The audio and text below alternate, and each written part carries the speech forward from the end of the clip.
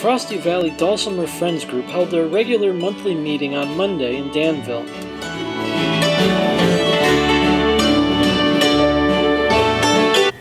There were 5 of us, and there were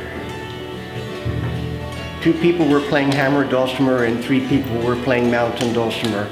And then after about 3 years, then more people began coming in, and we gradually expanded our instruments. So now it's like acoustic instruments. It's called an auto harp because it has these buttons that you can push down, and when you push down a button, if you can see this top one, it pushes that bar down, and there's felt on the bar.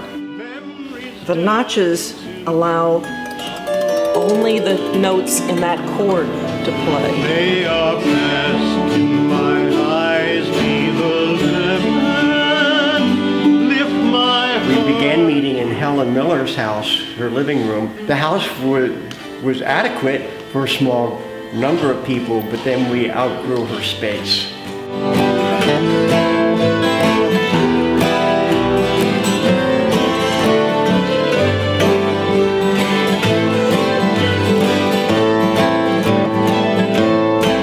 Old-time music, Celtic music, a little bit of Scandinavian music.